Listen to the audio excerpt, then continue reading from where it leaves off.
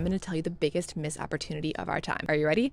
Let's go. Okay, so 52% of our country's land is dedicated to farming. Isn't that crazy? Yeah, I know. And that land represents a massive missed opportunity. Farming isn't just about food. It can do amazing things for our planet if managed correctly, like cool down our environment, purify our air, draw down carbon from our atmosphere. But we are missing out, partly because between harvests, our country is stripping our land totally bare of all plants through tilling, leaving our soil totally naked and hung out to dry. Not only is this doing nothing for us, but it is actively heating up our planet and speeding up climate change. This is the absolute dumbest thing to me, because if in between planting cycles and harvests, we left that soil covered with plants, aka cover crops, it would be passively helping our earth appreciate and value and viability by doing so many cool things, like literally creating small and large rain cycles and drawing down carbon from the atmosphere, reversing the effects of climate change, while we produce nutritionally dense food for our entire planet. Here's the coolest thing. We don't need to spend billions of dollars to create some sort of contraption to shoot into space to solve climate change, and we don't need to move to Mars, which is so avoidant, by the way. We just need more plants. We have everything we need already to do that. We don't need to build anything new. We don't need to do anything special. 52% of our country's land is already there, waiting to be regenerated. We just need to change the way it's being